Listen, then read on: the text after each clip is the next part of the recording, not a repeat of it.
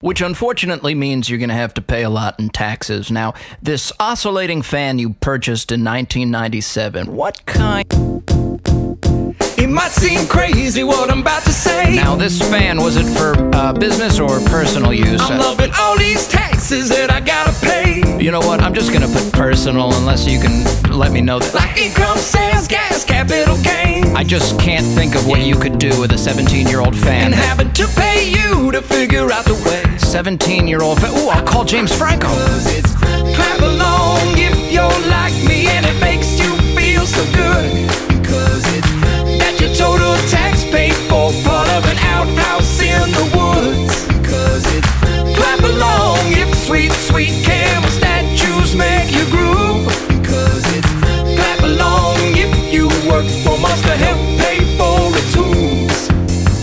But don't you want to pay for what PETA says? Not really, no.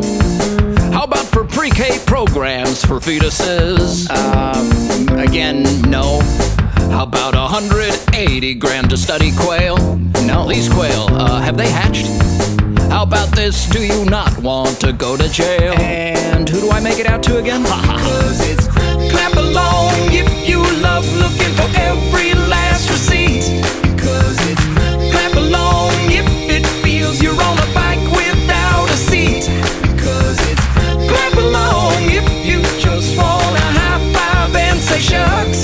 'Cause it's when the State Department cannot locate $6 billion. $6 billion?